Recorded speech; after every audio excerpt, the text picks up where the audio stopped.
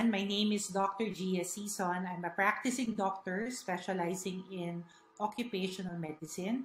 At the same time, I'm a mental health advocate and um, citizen of the Philippines.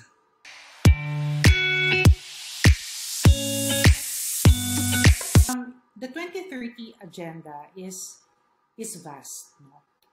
It has a lot of goals. But I'd like to believe that we all individually contribute to achieving it. Example, like the SDG goal number 3, which focuses on access to health. And I think being readily available to patients that we see every day, especially now when things have changed in terms of how we see patients, telemedicine platforms have made it more accessible for patients to seek doctor consults. So I'd like to see those moves as progress in terms of achieving the agenda and the goals as well. Yep.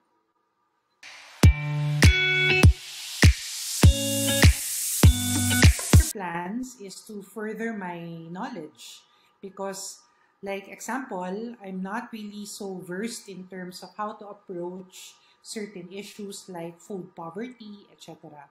So expanding my knowledge in achieving these goals is very important because in achieving this agenda or goals, I also am a believer that learning is dynamic.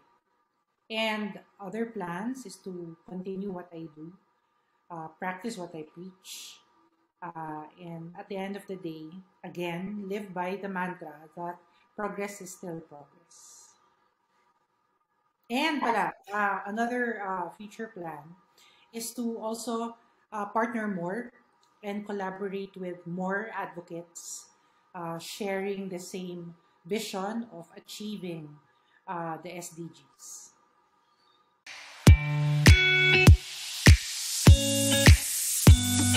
Next generation, I hope that we continue to be equally sensitive to what the environment needs, to what you need.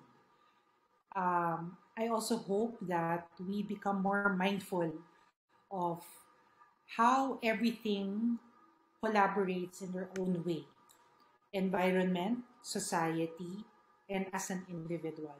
Continue doing that, continue the process of learning because that's something dynamic, and be a good and honorable citizen by living up to your values.